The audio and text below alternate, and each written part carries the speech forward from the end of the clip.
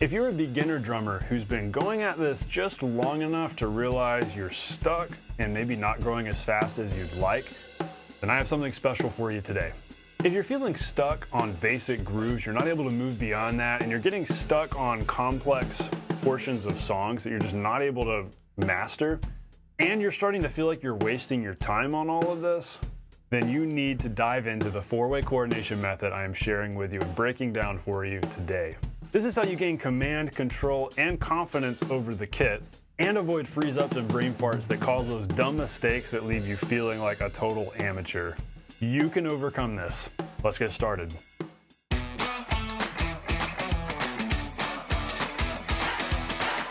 Hey, welcome to The Non-Glamorous Drummer. Glad you're hanging out today. I help beginner and intermediate drummers become the musicians that others want to play with and have in their band by teaching you the core, fundamental drumming skills that get you results faster. There's a barrier that's been keeping you from growing as fast as you could. Any guesses as to what it is? Because there are definitely a lot of things out there that can be potential barriers, but there's a big one that I see in student after student. And by the way, as we get into talking about this, I have a special gift for you, a free PDF e-guide that is your resource for building coordination. It's in the description below. I'm going to be telling you more about it and showing you what it's all about. It's going to be your practical application of what we're talking about today. It's going to help you a whole bunch. So the big barrier that's standing in your way. Most drummers don't have a linear method for building coordination. Now, why is this important? Why do we care about coordination? Well, without four-way independence, drumming will always be hard. But with four-way independence, everything you play will be effortless.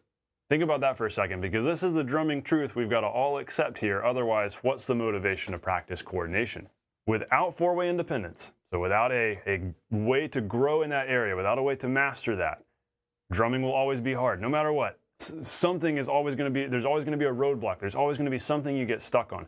But with that four-way independence, if you have the total coordination and you're growing in that area, then that means that you reach a level where everything you want to play, you can just play. You're capable of it. And that is really cool. That's why we have to build coordination. That is an essential skill as a drummer.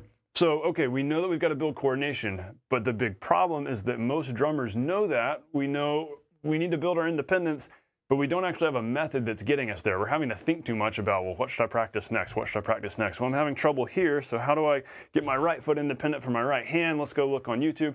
So we end up running into little problems and then looking for solutions to them, and that's going to work eventually, but it's going to take you a very long time because you don't have a method. You don't have a step-by-step method that has all the work laid out for you.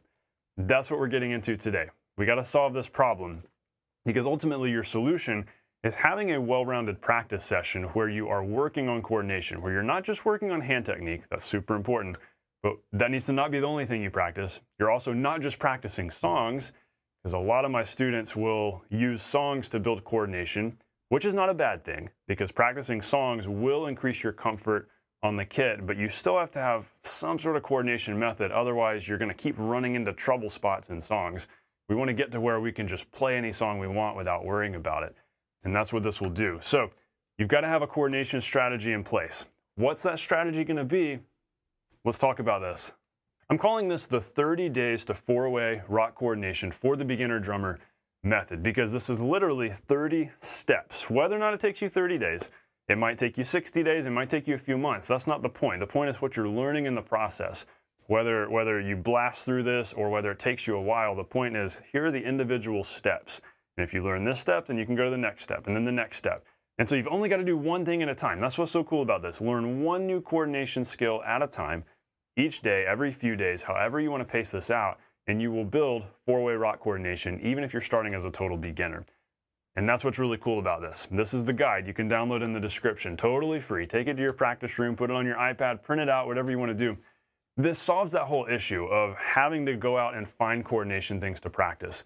This is your proactive approach, because instead of reacting to the coordination problems that you're running into when you're practicing and realizing, oh, I can't play this song because my foot won't cooperate, or oh, I need to play this fill, but I can't keep left foot timekeeping to make this work, or I need to play this hi-hat open note, but my left foot won't work. Instead of then having to react to those problems and then search on YouTube, how can I solve this? And hopefully you find something good. Instead of having to take that whole approach, you have a proactive method here, where as you're working through this method, you're already solving these problems ahead of time. You're ironing them out so that you don't have to deal with them again. And that's the cool thing here, that when you solve these coordination problems, when you're practicing these and you use these things, you apply them to music, you don't have to go back and worry about them again. Once you get your left foot coordinated, it's coordinated. Once you get your right foot playing on off beats, offsetting what your right hand is doing, done. You don't have to think about it again. You learn these things and they stick with you when you're applying them and you're using them in music. So this guide, the 30-day 4-way rock coordination for the beginner drummer, has your work cut out for you because it lays it all out into 30 steps. It's a linear method, meaning each day there's just one thing to do. One thing to do, and then we might take one thing away and add something else the next day, and then tweak one little thing the next day. We're gradually changing things, and we're learning grooves instead of just learning exercises and drills and boring stuff that just makes you want to smack your head against the wall and give up on playing the drums. Instead, we're doing grooves, things that are fun and that you can directly apply to songs, because that's the key. Like I said, if you're going to learn these things and not forget them, then you have to be applying them to music. And the cool thing about building coordination by learning grooves is that you're also learning musicality. You're learning things that you're going to directly apply to your favorite songs. And that's what you're going to find. As you work through this, a fun challenge is saying, all right, this is a cool groove. Now that I've learned it, where can I use this? What song can I think of that incorporates something just like this? You're going to find songs. So let me break down for you a little bit how this system works. I'll show you some of what we end up doing in this guide, and I'll show you just some screen grabs of the guide here on the screen. But basically, the big problem with coordination practice is just that it's not fun. When we're doing exercises and when we're doing drills and we're sitting here playing this thing on the snare and we're doing this thing with our feet and maybe we're practicing it on a practice pad and we've got our practice set up, it just feels so monotonous. It feels like math, because technically it is just math, because we're figuring out to play certain notes and rhythms in time and we're trying to lock things together. That's just not fun. But if you can take music and take grooves and drum patterns that we actually use when we're playing songs and that actually sound good and practice those to build our coordination, then it's fun. And that's what's so cool about this guide. It makes it fun because you're practicing grooves that you can use in songs. Because if we're honest, that's all that we want to do, right? You're probably here, hopefully watching the Non-Glamorous Drummer videos because you want to play songs. That's what I'm all about. I want to help you get good at playing songs. I want you to be the musician other people want to have in their band because you're good at playing songs. So coordination is a means to an end. This is not the end-all be-all. This is the means to an end. We've got to learn our hand technique so that we can play fluidly, build our coordination so we can play whatever we want, listen well and train our ears so that we know what to play. And when you do those things, you get to where you can just play songs effortlessly and whatever you play sounds good because you've worked on those things. Those are all the means to the end being playing songs really well, whether you're playing in your basement, whether you're jamming with buddies, whether you're recording, whether you're playing cover gigs, playing at your church, playing in an original band, whatever that is, you can do that and you can get to that level by working on these things that are the means to an end so that you can nail songs. And coordination is such a big one. This is a huge one. You've got to practice this. You've got to master the coordination so that everything gets easier and you can think about the music and have more fun. Because that's the other thing. Not only, going back to what we were talking about a few minutes ago, about without four-way independence, everything is hard, and with it, everything is effortless. Well, with four-way independence, everything is more fun. If you want to have fun on the drums, build your independence, because not only do things get easier, but suddenly you get to listen more and hear more of what's going on around you and just have fun jamming out and having a blast on the drums. That's what I want for you. So a little sneak peek of where we're going in this guide. By the way, if you are a total beginner and you have no idea how to read notation, don't worry, because there are recordings here, and drum notation is surprisingly easy. You're not having to learn, all these different notes on a staff and all the accidentals and the key signatures, all the crazy stuff that you have to learn with tonal instruments. We don't have to worry about that with drums, so it's a little bit simpler. And for the most part, we're just dealing with a kick line, a snare line, and a cymbal line. So for the most part, it's those three things, maybe some left foot that we'll put on the bottom of our staff, but we're mostly dealing with quarter notes and eighth notes, very simple rhythms. And when you listen to the recordings and then you look at what the notation looks like, it all makes sense. So even if you're totally new, even if you can't read notation, don't be afraid of this. Grab the guide. You're going to get the hang of it, and you can definitely learn a lot by ear, and the notation will make sense to you as you're following along. Guess what groove we start with? We just start with the basic money beat. Any beginner can get this together. For most people, it only takes a few minutes, even if you've never played it before. you just want to get your eighth notes going with the right hand. 1 and 2 and 3 and 4, and add some kick on 1 and 3, snare on 2 and 4. 1 and 2 and 3 and 4 and 1 and 2 and 3 and 4 and.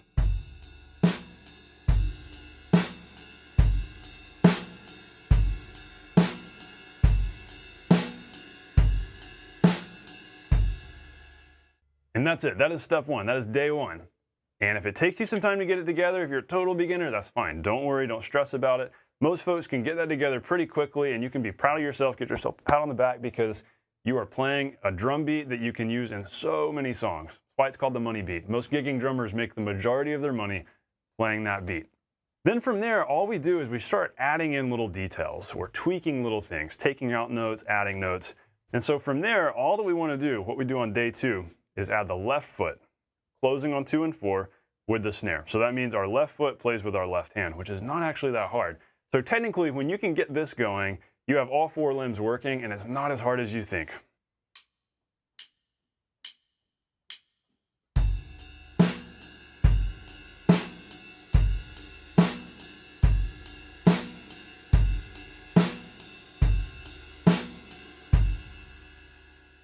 Because it's just the left side of your body working together. Nothing crazy there. And then after that, day 3, we add in kick again with the snare. So then we have everything happening on beats 2 and 4, which gives us a 4 on the floor groove because now our kick drum is playing quarter notes like this.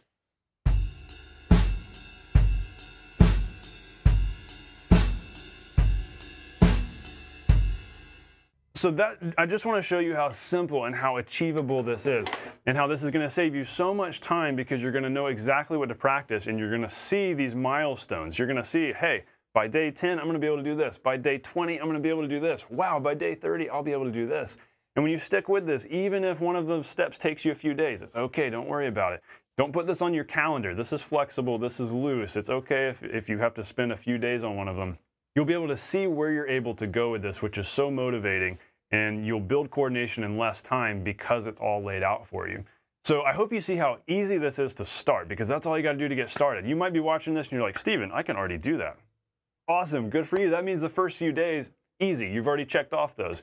That means you can go through this, quickly play through the first few days, and then just pick up where it starts to challenge you. Because as we get going, we want to start switching things up a little bit. And eventually, we want to move our right hand from the ride to the hi-hat. Now this is kind of interesting because if we're still closing the hi-hat on 2 and 4, that means we've got to open it in order to close it, right?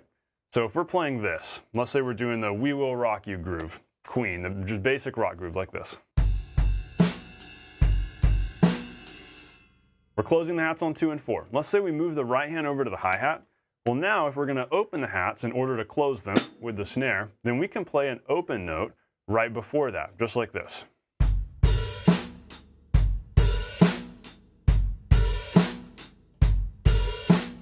Sounds so cool, doesn't it? And if you're totally new to the drums and you've never done that, it's not that difficult. Yes, it takes practice to get consistent with it where it sounds great every time. Sounding great on the hi-hats, that is a process and not an event. Just be patient with it.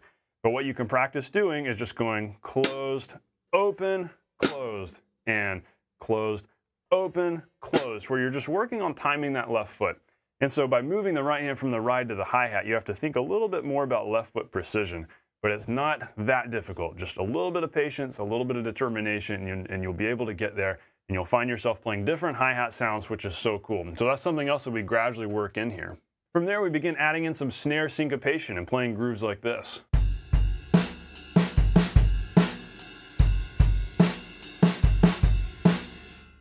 Which is, again, not very difficult even for a beginner, because all that we're doing, if you think about that, our right foot's locking up with our right hand, and our left hand is just offsetting our right hand. When we play this, look, I'm just playing right, left, right, left. That's all it is. Don't overthink it. It's just singles. If you can sit here and play right, left, right, left, right, left, then you can play a groove with syncopated snare on the E's and the U's. 1 E and 2 E and 3 E and 4. Not difficult. It's very cool what you'll find yourself doing when you realize, you know what, I can do this. This is not as complicated as I thought it was. I can figure this out. And when you go really slow, you listen to these recordings, practice along to the slow recordings. They're all 60 beats a minute. you'll get this locked in, tight, and feeling awesome. Then we can do the same thing with the kick, where if you can go like this, just play singles between right hand and right foot, you'll get that right foot freed up where you can play.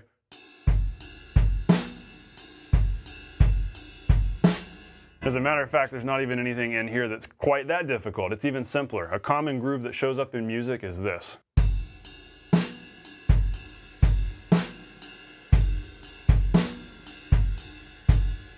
Like that, where we might throw in a kick on the of one, E and two. All it is a kick note that falls halfway between these right hand eighth notes. Or on the of two, one, E and two, E and It's just right foot right. So it's these simple building blocks that are just not complicated and that you're more capable of than you think. And so from there, we then get into some alternating 16th grooves, which is really cool. We get into busier kick snare patterns and then doing patterns like this. And then using some of that left foot coordination we've built, we're talking like day 20 something at this point. We can then start adding in open notes.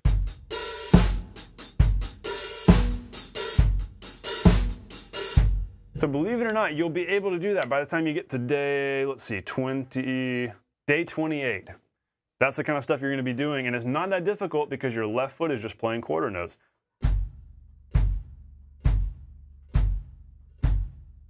That's all it is. Feet are playing quarter notes, right hand hitting the snare on 2 and 4.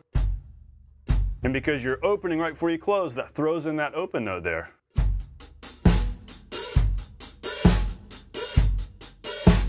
And so these cool sounding grooves that you've heard before and you've always gone, wow, that's so cool, I wish I could play that. You can play it because it's just made of these simple building blocks that are not as complex as you think. So I hope you were encouraged. I hope you're inspired and motivated because I want you to go grab the guide now. Go download it. It's in the description. Yours, totally free. This is going to be game changing because now you've got a path to follow to four-way coordination. Even if you're a total beginner and even if you just got 20, 30 minutes a day to practice, that's all it takes. And you're going to gradually move through this step by step, day by day. This literally will take you from stuck and plateauing with scatterbrained practice that's hit or miss. You're trying to solve little coordination problems as they hit you and you're in a constant battle. Instead of fighting that constant uphill battle, you're going to gain command and control and confidence over the kit so that you're able to play whatever you want to play and no longer get stuck on difficult parts of songs. This is big. All right, so question for you as we're wrapping up. What have you been practicing in order to build coordination, and what will you practice next? Specifically, what will you practice next in light of what you've learned today, in light of what I'm handing out to you today? This is a powerful resource that's going to help you out a bunch, so I hope that's your next. But I'm always curious to know what you've been practicing. What are you working on to build coordination? So tell me that in the comments. Let's get a discussion going. So go grab that guide, totally free. Go print it out, put it on your iPad, whatever you want to do. Take it to your practice room. It is going to be a massive help to you so that you're building coordination that makes everything easier so that you can play whatever you want to play. That's what I want for you. I hope that's what you want too. Thanks for watching as always. I hope this has been valuable to you. I hope this has been a helpful lesson. Know that you can do this. Know that you are capable of building four-way coordination, even if you're a total beginner. Even if you just got 30 minutes a day, you can do this. So stay non-glamorous. Have a great rest of your day and a great week ahead. I'll see you on the next lesson.